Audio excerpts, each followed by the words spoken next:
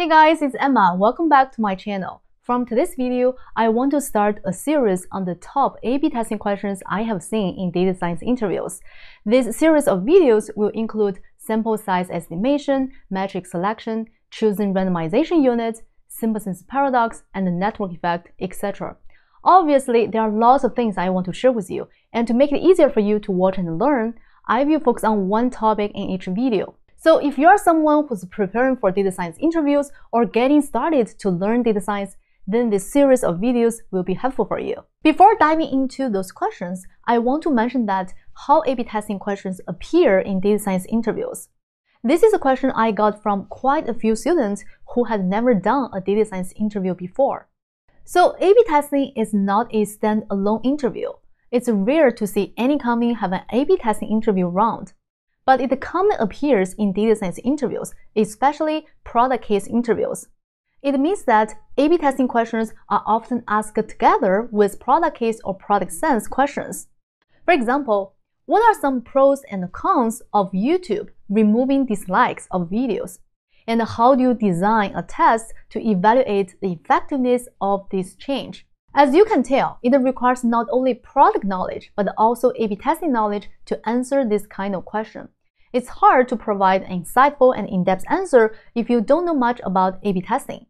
Now that you know where A/B testing questions occur in data science interviews, let's go over one of the top A/B testing questions that I have seen in data science interviews, and that is to use power analysis to estimate the sample size needed for a test. One last thing before diving into today's topic, the questions in this series of videos require you to have some basic knowledge of A/B testing. If you are new to A/B testing, that's totally fine. I have a playlist for you that you can start from there.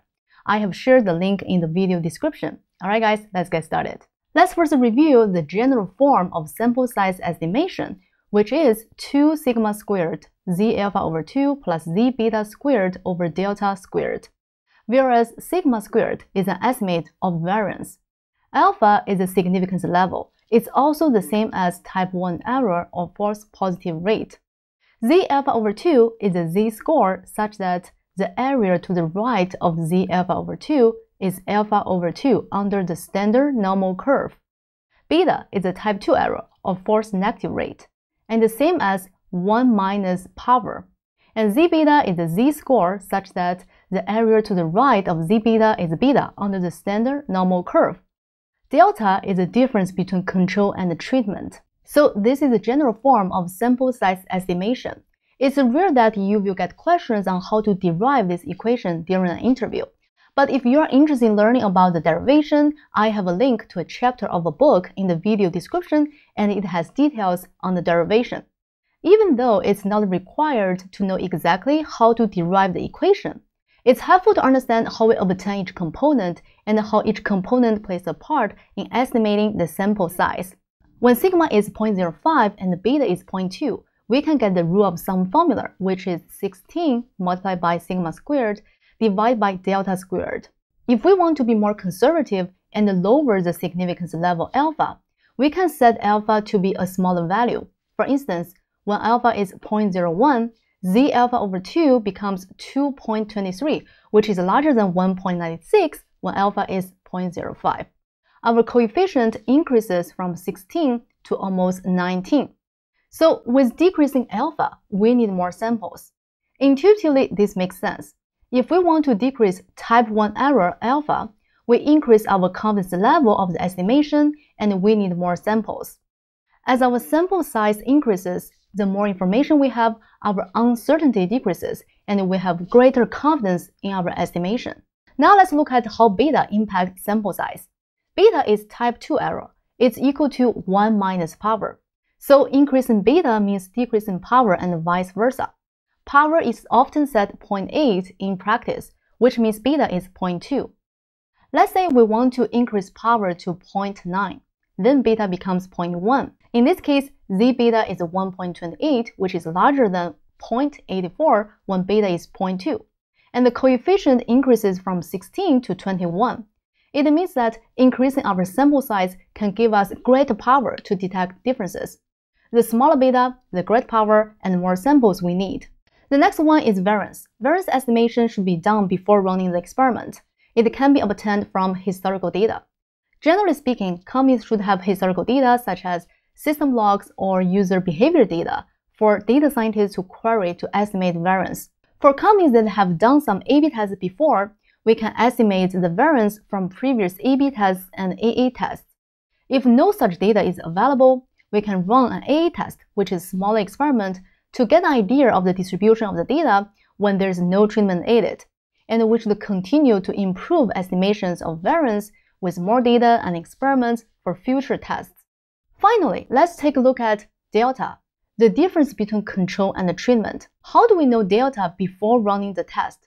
That's the reason to run the test to begin with, right? To know the difference between control and treatment. The idea is to use the minimum detectable effect. It's also known as practical significance. That is the minimum change that makes sense for the business.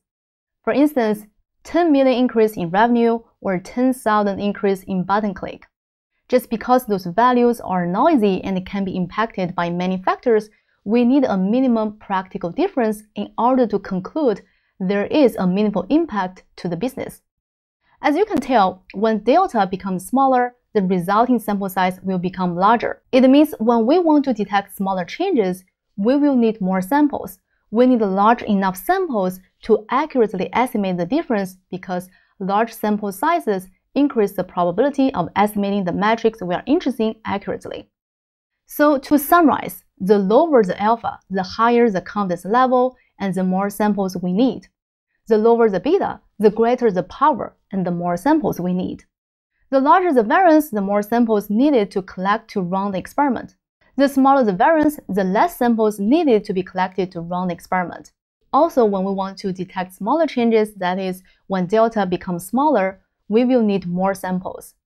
Alright guys, I hope the walkthrough of sample size estimation is helpful. In the next video, we will focus on metric selection for A/B testing. I will share with you some general rules that I have found helpful to select metrics for A/B tests. Before I forget, I also have a product case interview cheat sheet that you can find on datainterviewpro.com. So if you like this video, you may also want to grab the cheat sheet to help you with product case interviews. I offer practical knowledge on data science interviews and learning data science in general. So don't forget to subscribe to this channel so that you will see more content like this.